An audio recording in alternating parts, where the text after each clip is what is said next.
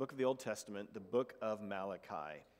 Now, at the end of every year, I kind of start into a process of just asking God, praying about, asking for discernment of where we're headed for as a church, give an understanding of what we should be doing concerning different ministries, different outreaches, different opportunities with discipleship, and especially planning like sermon series. Series that will build, that will help us to grow in faith, sermons that will be of a discipleship nature. What is it that we need to hear from God? And just like I do every year, again, I went through that process and God, what is it that you would have us to see? What do we need to focus our attention upon? What are you showing us in this time and in this moment? And at times it seems as if, in fact, I know that God at times gives very clear direction. Last year, as we started off the year talking about who's your one, and we had that big one here on the platform, that it was just this thing that God is saying, okay, we have to understand that we have a circle of influence. We have people, whether it's friends, family members, coworkers, classmates, that only we have this close connection to, and God is calling us to intersect into their lives and to show them the love of Christ. Who is that person?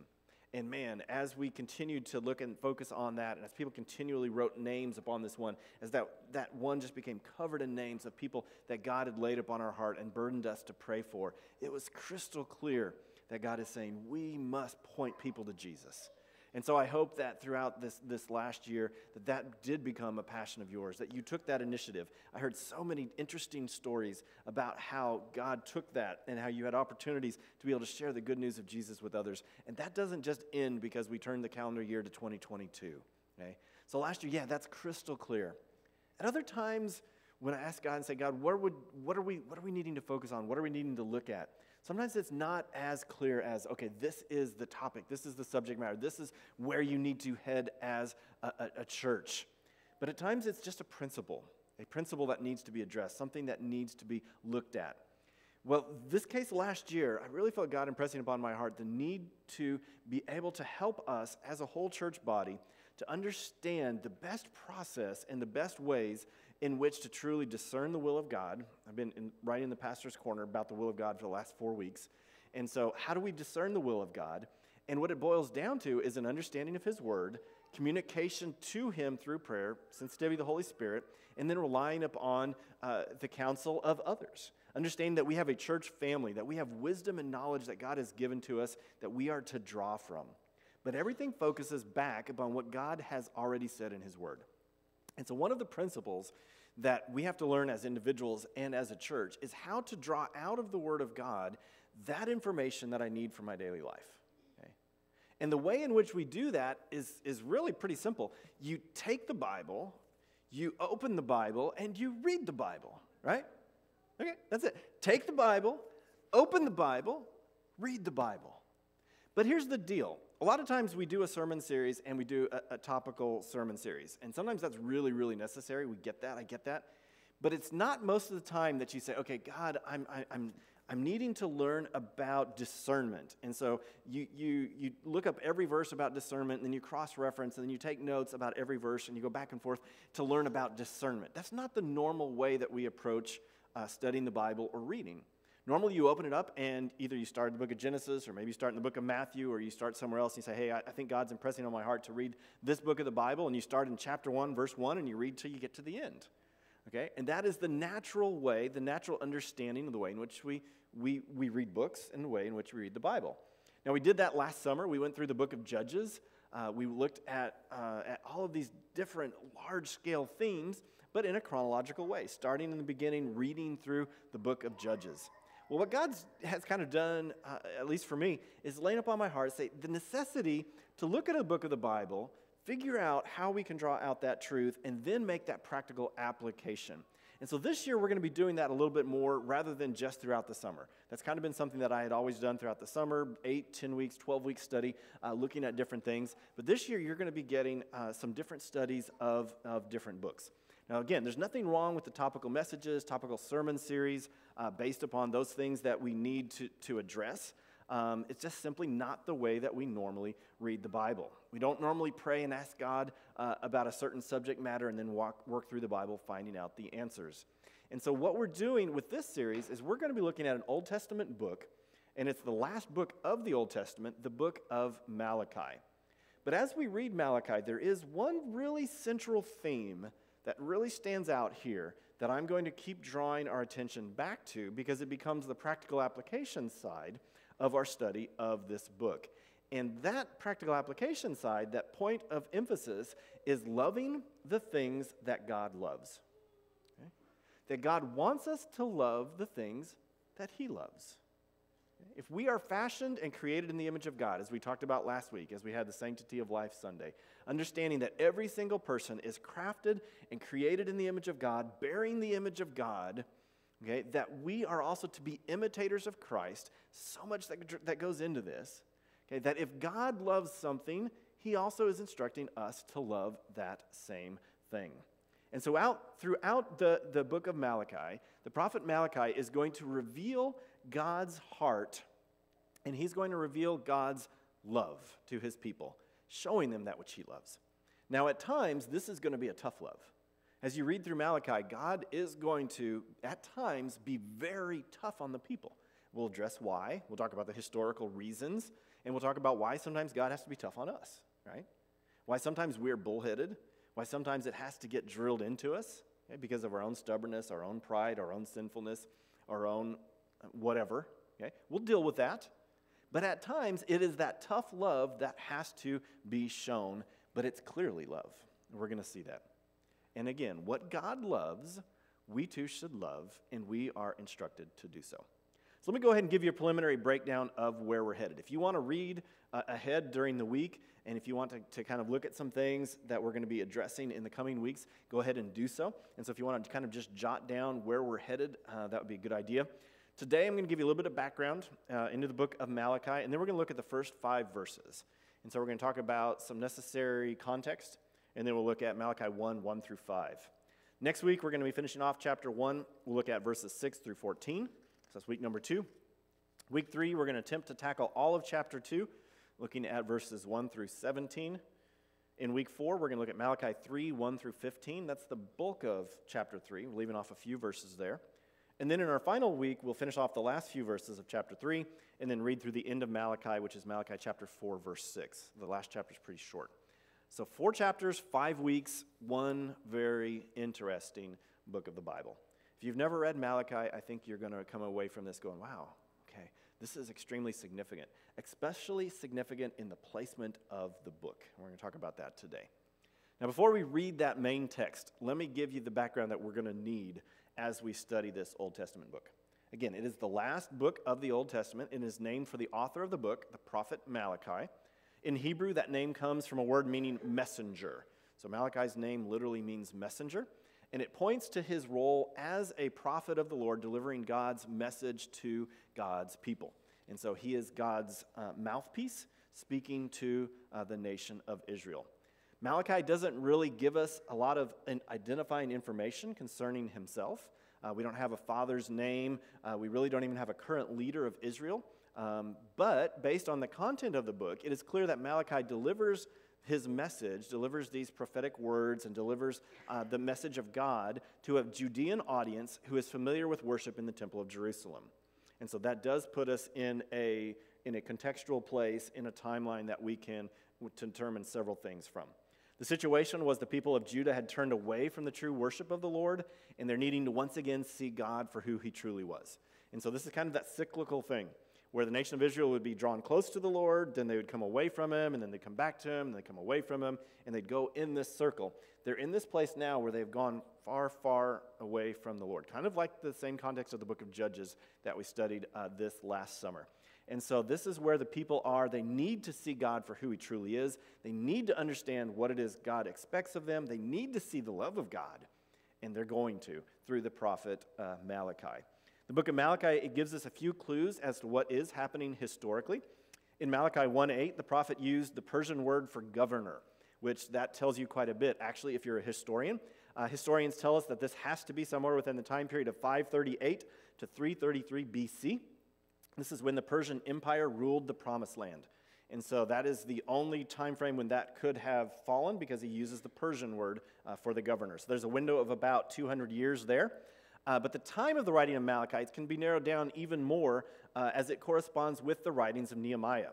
as he's writing about what is happening. And if you were to parallel that to Nehemiah, you see that they are contemporaries, and likely that Malachi is following Nehemiah. That the people have returned, that the city is being rebuilt. If you've read through Nehemiah, you kind of understand the rebuilding of the walls, rebuilding of the city of Jerusalem. And so we see that they are likely contemporaries, which is going to put us in the early 400s BC. So what does that background information mean for us today? I mean, is it just history?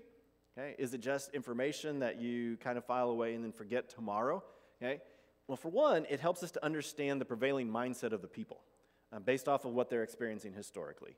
So if you're an oppressed people, if you have returned from captivity of another country, another culture, the Babylonians, you're discouraged, you're depressed, but you've seen God doing some things, you see the rebuilding of the walls of the city, you kind of get an idea of what they're thinking. Right? And that's really important, because to understand the mindset of the people to whom are being written helps us to understand the tone and the nature of why God's writing. And so when we take it, we've got to understand that same tone. We've got to understand why God would be writing to the people in this fashion, in this specific given time, right? God's going to deal with people in different ways according to their needs because he's loving, gracious, and kind. Right? He knows what I need when I need it. When I need correction, God corrects me.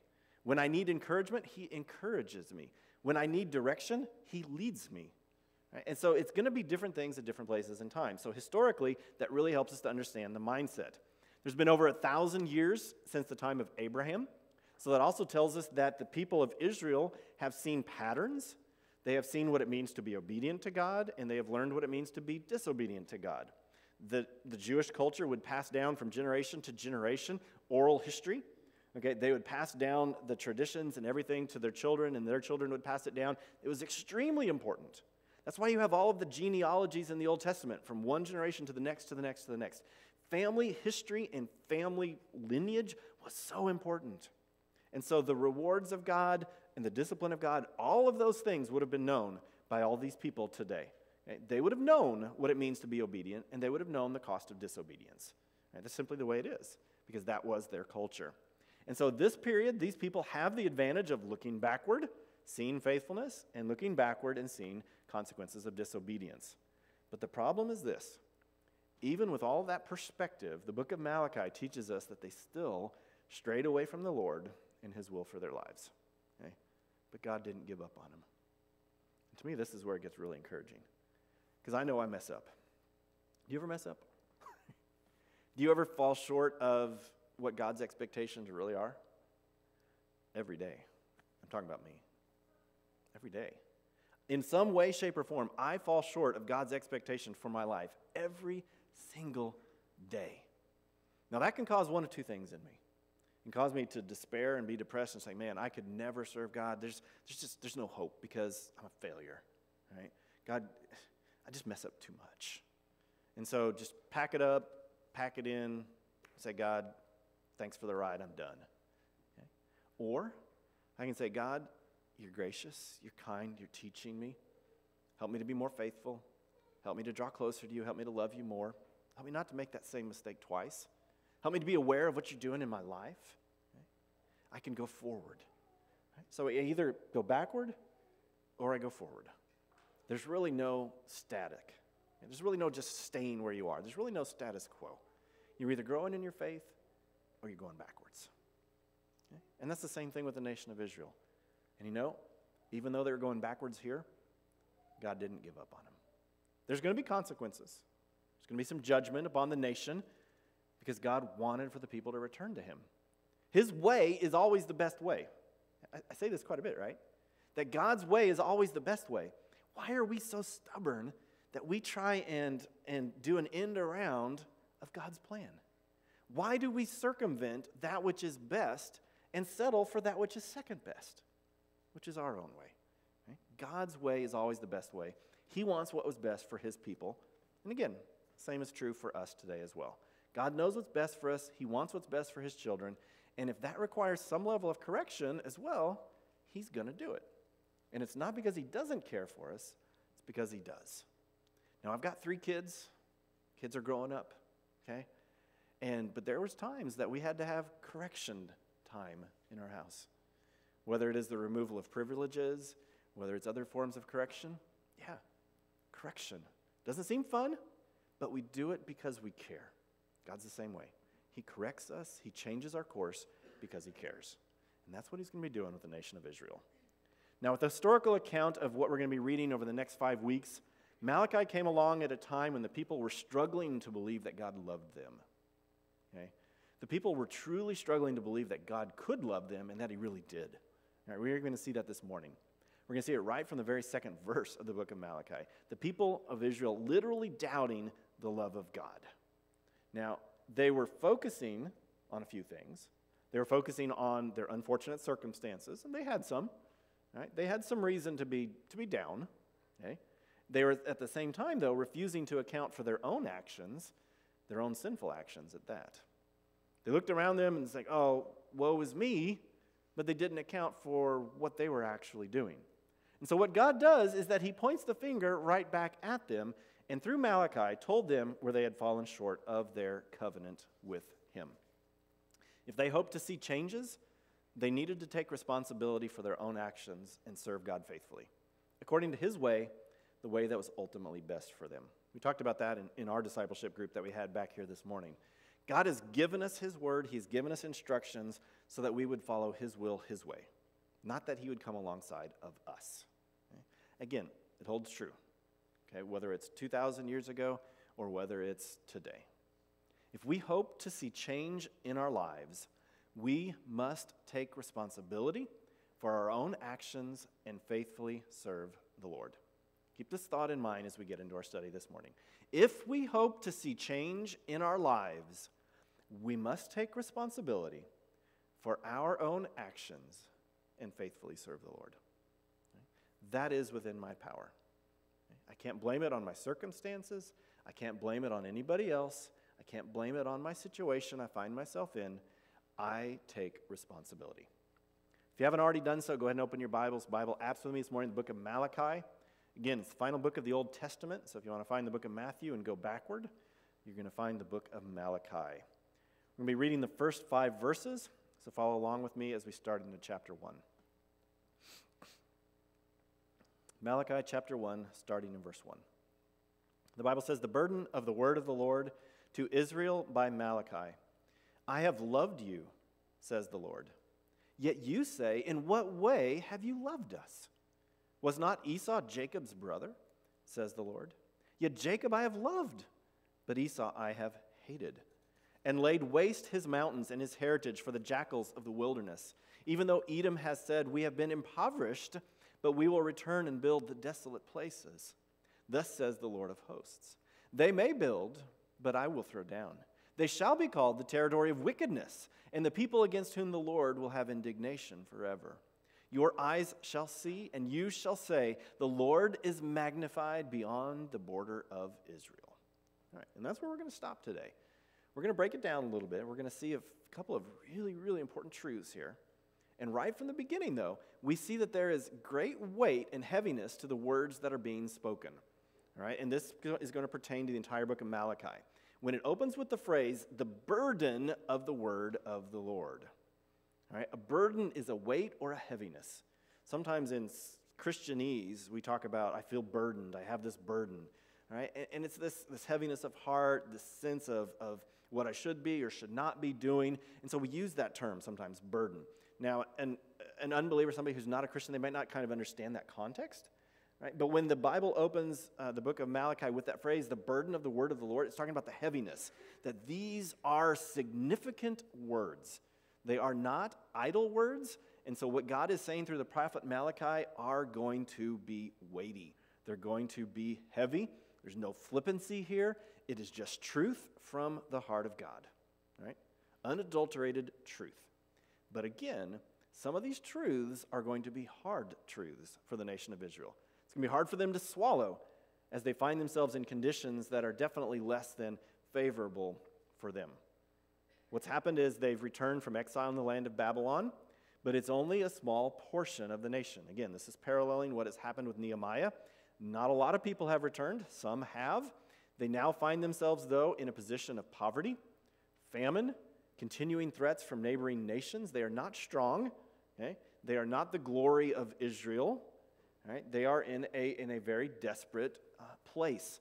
And in the midst of their frustrations, they've begun to question God's goodness. They're questioning his love, and they're even questioning his ability to keep his promises or to keep his covenant with them. But to me, the crazy thing is this: they actually said it out loud. Now, sometimes we might think something, but we don't speak it out loud. Right? In verse 2, God says, I have loved you. Right? God's statement of love to the nation of Israel.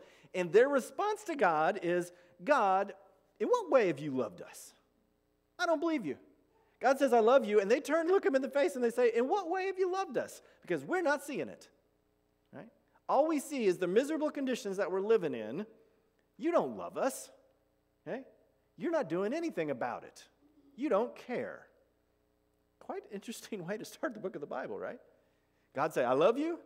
And then God's people turn around and say, no, you don't. I don't believe you. I don't really think you do.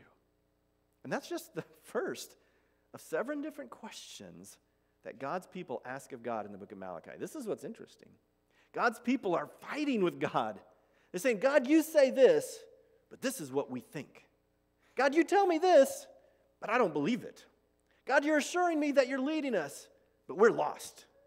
God, you say that we are to worship you, but we don't know how. Over and over again. The people are throwing it back at God, saying, God, we don't trust you. We don't believe you. You've got to show it to us. You've got to prove it. Kind of a stubborn people. Okay? Do we ever do that? I don't know. Each one of these questions, the nation of Israel is going to throw back at God. Are questions concerning discouragement, doubts, and ultimately sinfulness. But before we get any more of these questions, and before we look at any more of God's relationship to Israel, how he responds to those questions, I do think it's incredibly significant that God first assures his people of his love. Because none of the answers to any of the other questions are going to matter if they don't see the love of God. And guys, the same thing is true for you and me. If I am not convinced that God cares for me, that God wants what's best for me, and that he truly loves me, nothing else that I read from the Bible is even going to matter. I have to be convinced that God cares, that he loves me. And that's really the main point for today. God loves people. I think this is the simplest point that I've ever had in a sermon. This is my 1-point outline today. That's it. If you can remember that one, you remembered my sermon. God loves people. It's so simple that even a 3-year-old could grasp that, right? We got a few little ones in the back. Walter, God loves people. What does God love, Walter? What does he love? People. I heard it. God loves people. Yeah. And yet, sometimes a simple point like that, we can really get hung up with it. The nation of Israel did. They told God, I don't think so. I don't think you love us. Now, don't answer out loud, but how often have you wondered or thought that yourself? Be honest. How often has the thought crossed your mind, I don't know that God actually loves me. I don't know that he really does care. I don't know if he's who he says he is. I don't know if he can be trusted.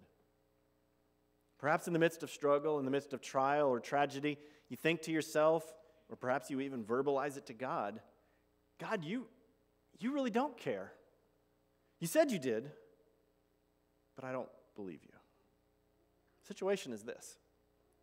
Because of our own weaknesses, and let's just be honest, our own sinfulness as well, when we face struggles, when we face difficulty, when we face tragedy, and then add to it perhaps unmet expectations, that's often enough to cause us to question God's intentions and God's promises toward us.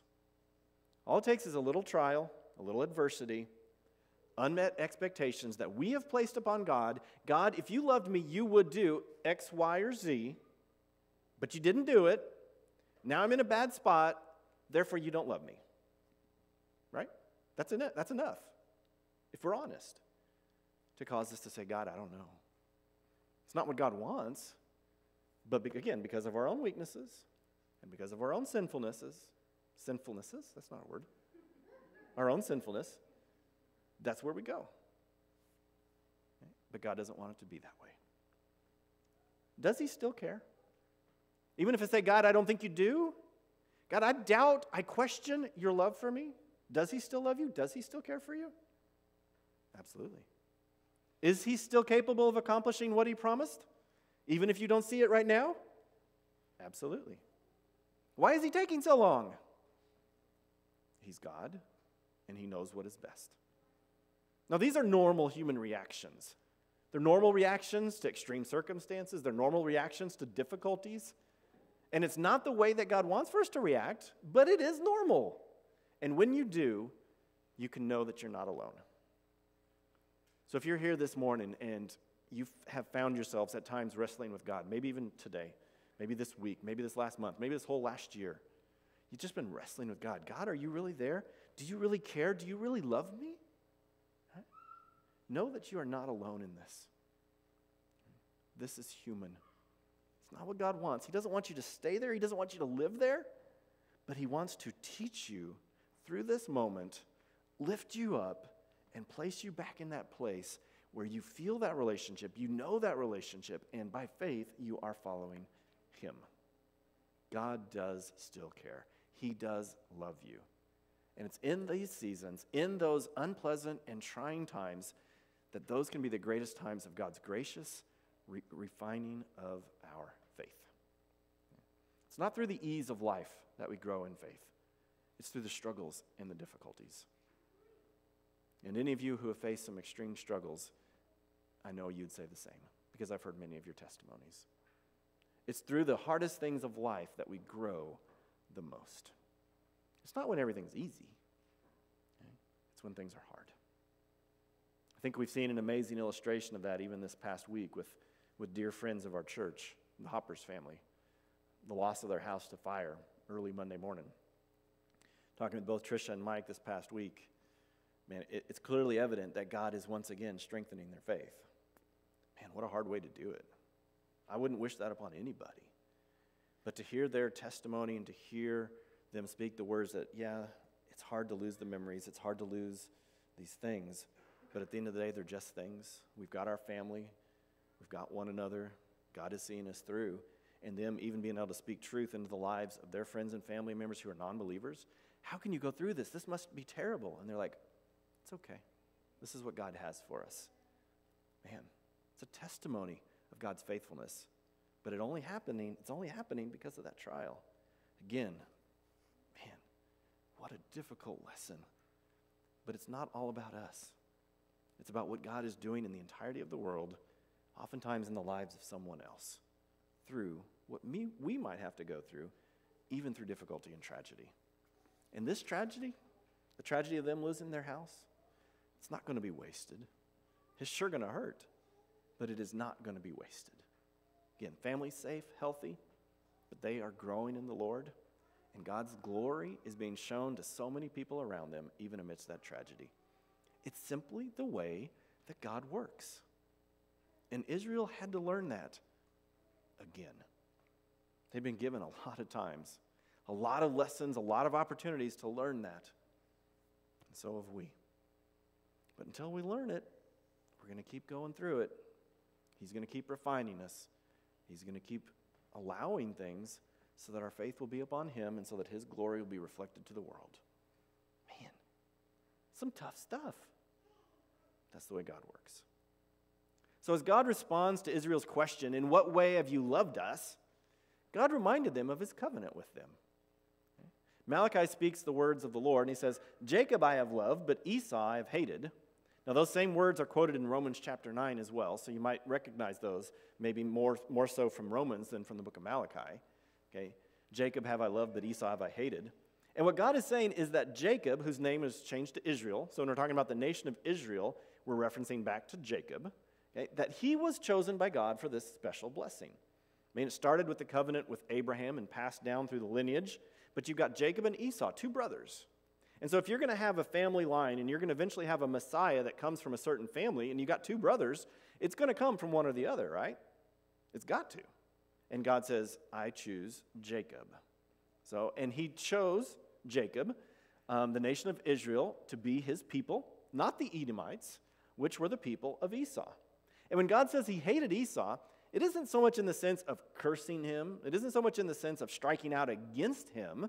In fact, in one sense, it could be said that Esau was a blessed man. He was not the one that was chosen by God to bring about the Messiah. He was not the one through which the covenant would come. But if you look at Genesis chapter 33 and verse 9, you're going to see that Esau had been blessed in many things. If you read all of chapter 36 of the book of Genesis, you see that Esau is blessed in many, many ways by God. And so when you see that word hate, okay, it's not a cursing, it's not striking out against him, it's that he is not the one who was chosen by God. And yet when God chose Jacob, leaving Jacob unchosen in regard to receiving this blessing is as if it were hatred, because you didn't pick me. Jacob and Esau were brothers. God chose to bring about his people through the line of Jacob, not Esau. But here's the problem from the perspective of the Israelites. There's still this clash between Jacob and Esau. While they are being ravaged by the Assyrian and Babylonian empires, the Israelites, Edom, they're still having their struggles, but they're remaining fairly intact. Okay? They have not faced the levels of severity that the nation of Israel or Jacob has faced. And so Esau's people are like, life's not terrible. Israel's like, life's horrible. This is bad. And so now they are struggling to rebuild, the Israelites, and Edom appears to be kind of prosperous. Okay? Maybe not the greatest nation, but they appear to be somewhat prosperous. However, God declared that his hand of blessing and his promised presence were only with Israel, where his judgment was against Edom, even if it didn't look that way. Even if it didn't look that way. And in this, I think there's a really practical point that we need to see.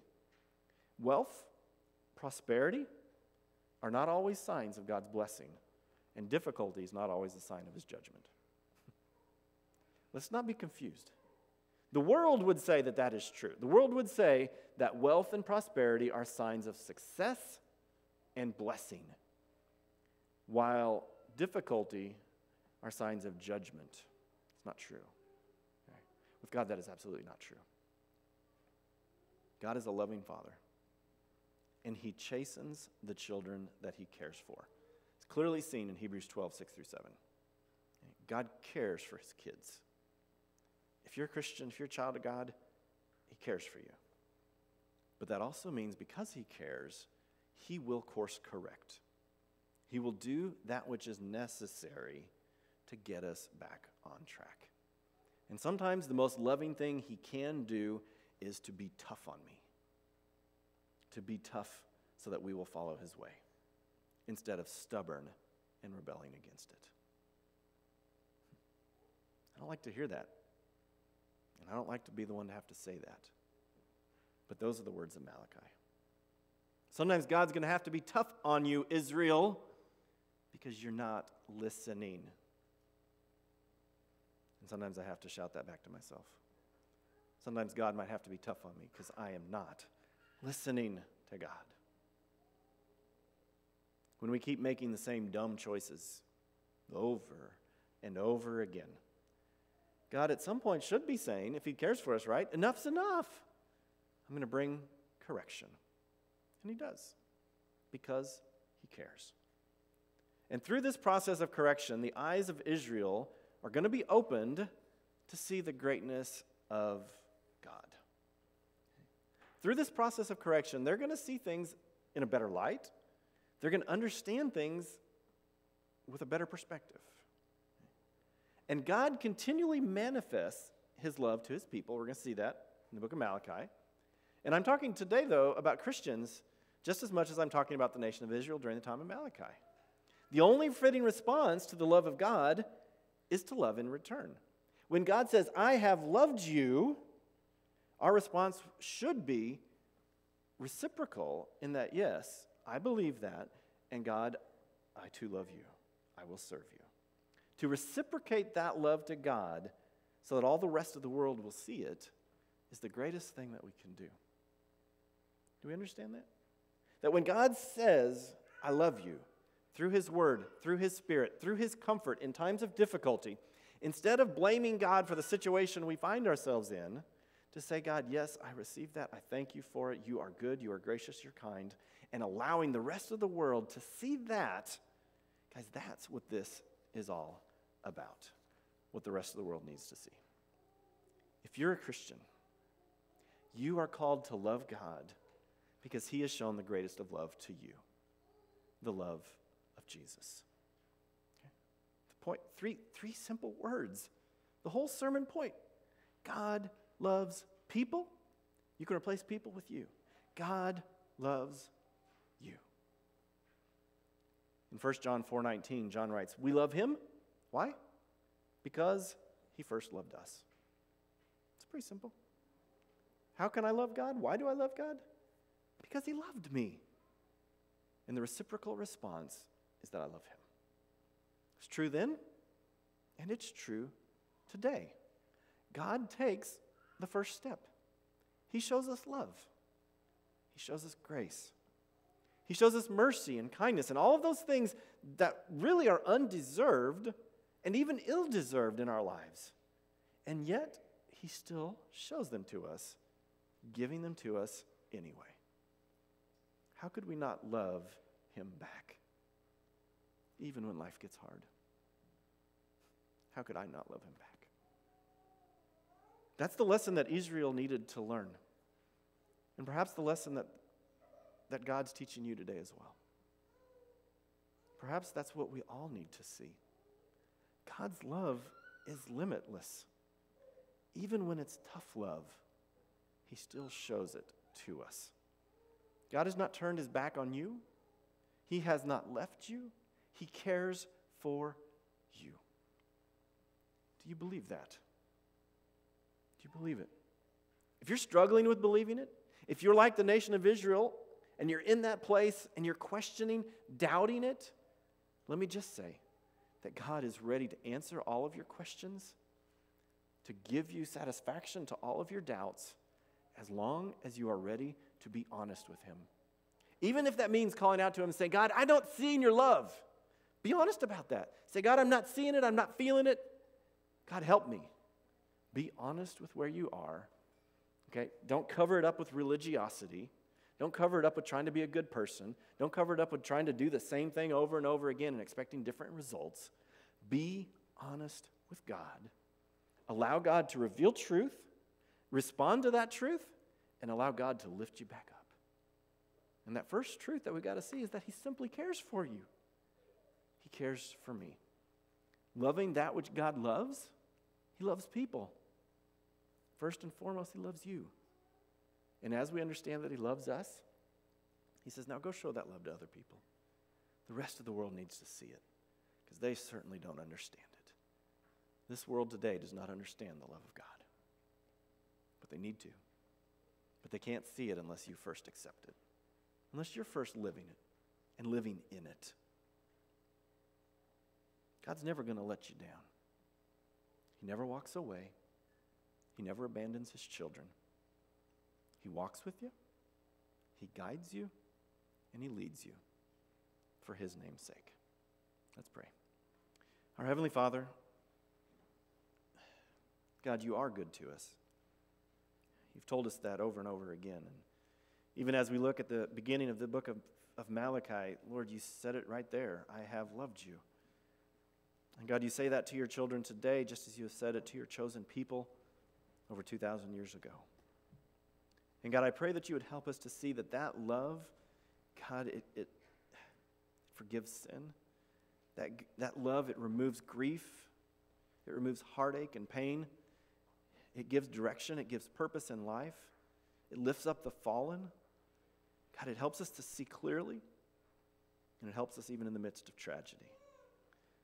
Lord, I know that there are people here and there are people watching at home, God, and they're struggling with a true understanding of your love. God, and I know that because it's natural. I know that because we are weak and we are sinful, myself included. And there are simply times, God, where I fail to acknowledge reality and truth. And I fail to see you as you really are. And Lord, because I know it in my life, I know it's happening in the lives of others, but God, I pray that your Spirit today would lift up the brokenhearted. God, that you would point to truth. And God, that you would turn that heart that is far from you back to you. Lord, I pray that you would do what only you can. And God, I pray that as we study through this book of the Bible, this Old Testament book that concludes the final chapter of the Old Testament, that you would help us to see, God, that you do ultimately love us and that you want us to love others as well. Lord, I'm thankful for what you're doing in our midst. I'm thankful for what you're doing in my life, that you haven't given up on me, that you are refining me, and that you are changing me to be more conformed to the image of Jesus. Lord, I pray that I would live that out well. And God, that I would seek you and that I would honor you in word as well as in action. Lord, I pray especially again today, Lord, for those who are hurting, Lord, comfort them, but then also show them your love, and that love can be lived out and can be reflected back to you, can be reciprocated through obedience. Lord, I'm thankful for what you're doing in our midst and give this time to you today. In Jesus' name.